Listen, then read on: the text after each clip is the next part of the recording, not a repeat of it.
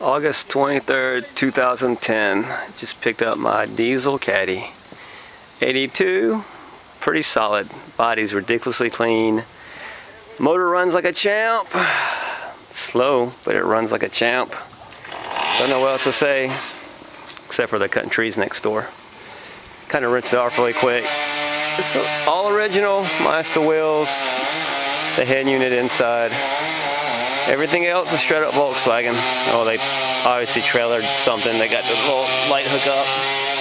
And there's a cat over there. I don't know who he belongs to. Check out the inside of this beast. Oh yeah. Can you say hideous interior? But minty clean.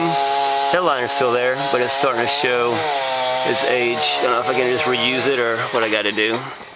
Yeah, that's right, sheepskin, baby. What you know about that? What? Anywho's, that's Nash's 1982 Volkswagen Caddy.